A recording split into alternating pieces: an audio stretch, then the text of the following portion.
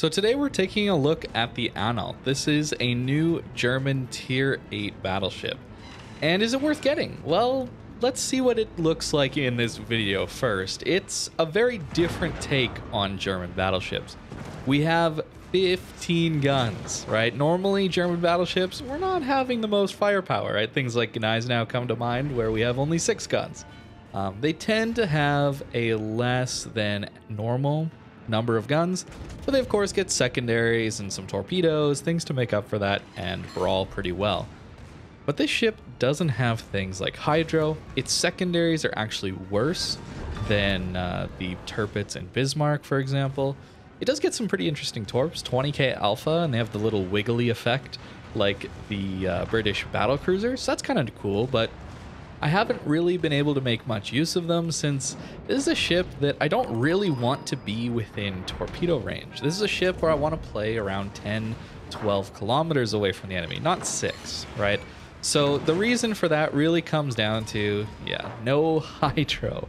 It's very difficult to deal with DDs, with subs. There's a lot of torpedoes coming at you in this game these days, and without a hydro, it's pretty difficult. The other problem really is the slow speed. So it's not a very fast ship. I'm going at most 26, 27 knots if we're using speed flag plus brisk, which is decent enough, but it's no 30 knots like a Tirpitz or Bismarck gets, right? But these guns are pretty good at close range, right? We have so many that 17k into a broadside Colorado is pretty good. The problem comes at range, and we'll go over that in a bit. But what I want to focus on here is the tankiness, okay? I want you to really notice how we're able to survive this. I'm not really at the best angle here, to be honest. And crucially, we're actually going to eat a bunch more torpedoes from that submarine. We have a Helena farming us, and potentially a Colorado getting some alpha damage in on us. So this is a pretty bad position, and honestly one where I would probably die if I was in a Tirpitz or a Bismarck. I really don't think I live this, and that comes down to superstructure size. So we eat the torps, can't dodge them. We're trying to use our anti-submarine warfare as much as possible. It's very difficult to hit these days, but we're trying. And the key here is a small superstructure. Unlike basically every other German battleship, we have a small superstructure, so they can light us on fire, sure, but the actual alpha damage of the guns, the HE, isn't going to be there as much as it would be on a Tirpitz or a Bismarck. So we're actually going to live here. So we managed to citadel the Helena there at a decent angle. So that was a little bit lucky, certainly, but we did manage to take him out at closer ranges. These guns definitely can do some work. And yeah, we're going to take out the submarine. He's finally lit up there, and we live. We actually lived through this situation, and I don't think that necessarily would have happened. We don't really have much time to heal, though, at least in this game, since there's a Bismarck on the flank as well, and this is really what you want to be finding. You want to be finding broadsides of same tier or lower. I don't think this ship does well in tier 10, since these guns are 350 millimeter. They're the World War I style AP, right? So not a lot of pen. The shell velocity especially is just atrocious, and it can definitely struggle if people are allowed to angle as well. So a little bit rough here. The Bismarck, we're trying to aim for a superstructure, and we're gonna get an all right hit in there, but that's gonna be one of the strengths of the Anhalt in comparison to the Bismarck. I'm sorry about flinging my mouse all over the place. I was a little frustrated about the location of those sonar pings, or whatever the surface information is that submarines do when they give off a sonar ping, right? There's that little splash. I wish it was accurate. I wish the splash was accurate. It's so difficult to deal with subs otherwise. But we do manage to take the Bismarck out. He makes a mistake, goes a little too broadside, and yeah, we do manage to take him out. And living again. Look at how low HP we have. Like, I don't think this is a position where we're living for so long and still able to do so much to help the team in another German battleship. I think the other ones have either too little HP, like the Odin, right? It has a small superstructure, good concealment as well, but it doesn't have the HP, right? We still have nearly 70,000 HP and a small superstructure for these little guns to farm. So I think that's a big strength here. So in this mid-range kind of play style, it's going to do quite well, and especially against lower tiers, it's really, really quite good. I think that, yeah, the problem really comes in at higher tiers. This Chappie broadside, I think I'm going to overlead this one, actually, just a little bit too high. But the dispersion was okay, right? It's not going to be ultra accurate. The Sigma's not very good. I think it's around 1.7 or something like that. Not the best accuracy, but you have so many shells. It's the volume of fire that's really making up for the accuracy. And it does a decent job. I've got quite a few near dev strikes, or actually massive salvos, and I'll show those towards the end. But this was my best game. I played in it today. Played, I think, 5 matches in it, and it went pretty well, all except one, which we'll look at after this one. But start with the good, right? And then show maybe the not so great side. But a Kraken Unleashed here, 120k, carrying our weight, another huge hit into the Chappie, Confederate high caliber. It's really good, and it's a ship that can do extremely well. I just think the difficulty comes with, like I said, the shell velocity and as well as the speed, right? It's a ship that wants to flank because of its smaller guns, and with lower speed, it can be a little tricky. So I mentioned the strength is survivability and some of the tankiness, right? This is an example where we die quickly. That's 3 fires instantly, start of the game. So maybe not the best luck here, but I did get too aggressive. This was my first match in it, and yeah, it does not go very well. Instantly back on fire. I'm just too aggressive here. Battleships can't do this. An Anhalt can't do this. Even a Kremlin can't do this. GK or something with a Hydro, Schlieffen, you can't do this. It's just not going to work. The DPM of a Sherman especially is just too high, and we're getting flanked, right, against things like the Azumo and the Drake here. The Torps wiggling is always kind of hilarious and interesting, but you only get 1 per corner of your ship, so the alpha damage is there, but you don't have very many. We're on 3 fires again, a flood, eating Torps, and yeah, we go down pretty quickly here. And a lot of that was from just that little bit of chip damage and damage from fires. So you got to be careful of that. And that's why a tank build is definitely worthwhile here, because you can survive, like I showed you in the first game. You can survive situations where you shouldn't, or probably should be going down. But the situations where you play too aggressive and really misplay, yeah, you're not getting out of those positions. So into a tier 10 game, finally, not beaten up on the poor tier 6s. And we're going to spam HE. I spammed HE this entire game and actually got pretty good damage out of it. I think that that's really what you're going to want to do in the Anhalt, especially at longer ranges where the AP loses so much pen. And, well, yeah. Kurfürst, I don't know how we got that salvo. We do have Turtleback. I don't think he Citadel'd me. But yeah, we lost half our HP to a Kurfürst at like 15 kilometers. I know it's possible, but it's just shocking. It's just a little shocking. So I was broadside. I was not in the right position. I was poorly angled. I'd made every mistake possible, but still, it's a Kurfürst, right? But still, we're going to get some really good damage in here. The point is, of course, the HE. It's got a 27% fire chance, which is good enough considering the volume of shells, especially if you're landing 5-6 shells in most salvos on battleships because they're so big. Yeah, fires tend to come up from that. So I don't really like that playstyle personally. I'd prefer to use AP a lot more, but considering the shell velocity, just look at how floaty these things are. The angle of attack and the low velocity really doesn't lend itself to good AP pen at these ranges, and it means that the HE is just kind of the way to go. It's kind of sucks for me because I don't really enjoy that, but the damage output is just okay. It really comes from fires, so you're really trying to relight the same battleship that damage control the fire, and I do a decent job of that here. But keep in mind, you got to lead your targets, okay?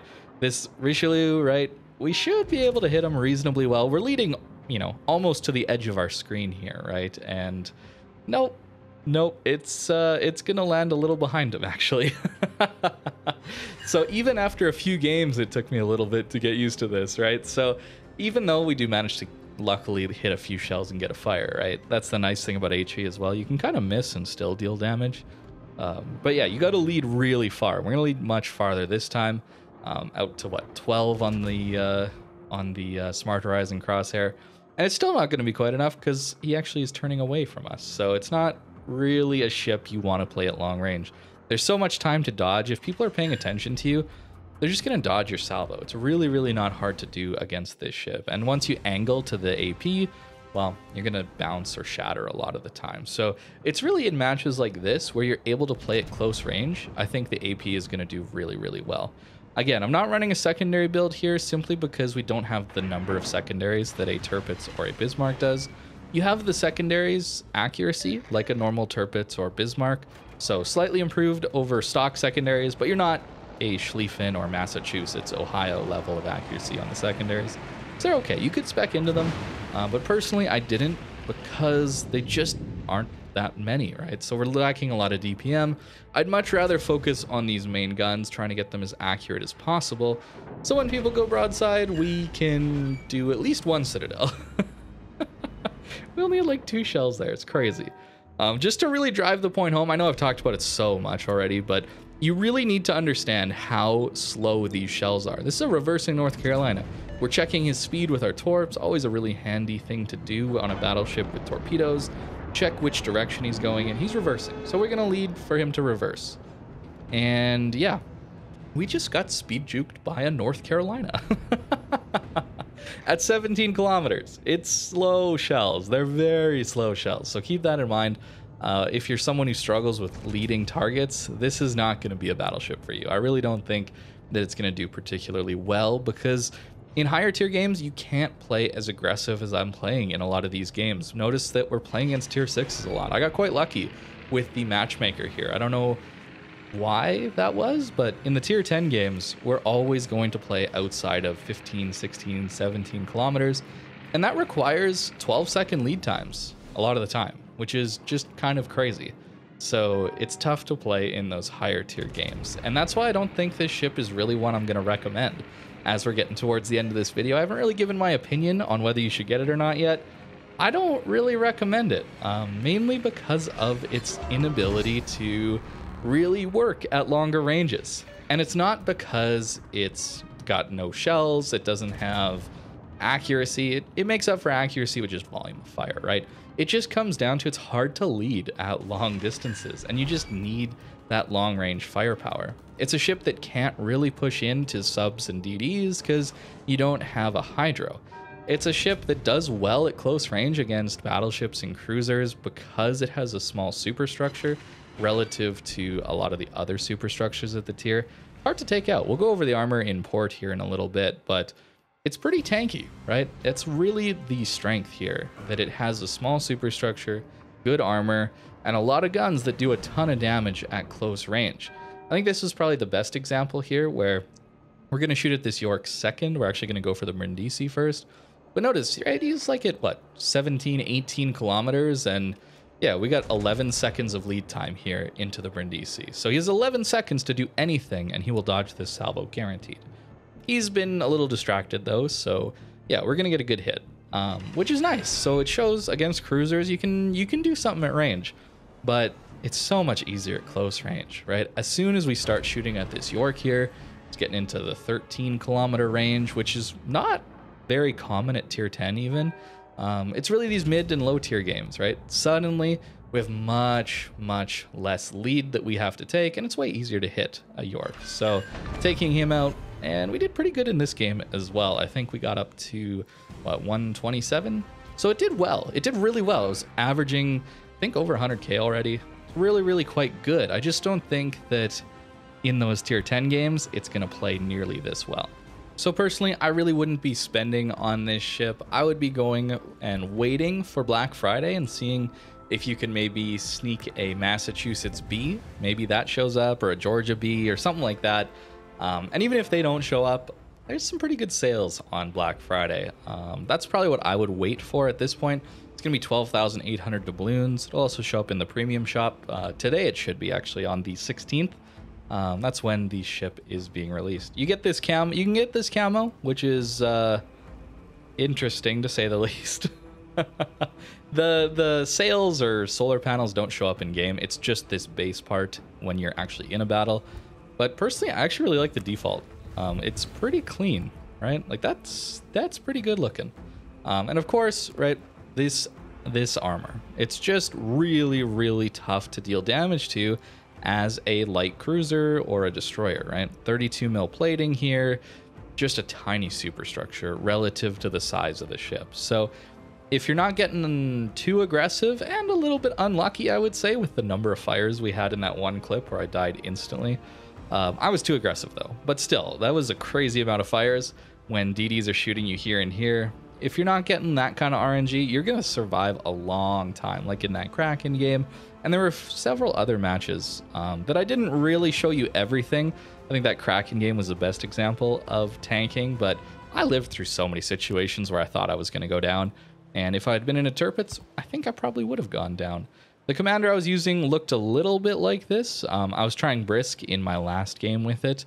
I think that's a reasonable thing to do since your concealment is pretty good. 12.2, right? So it's something that you can work with. Your reload is, of course, 30 seconds.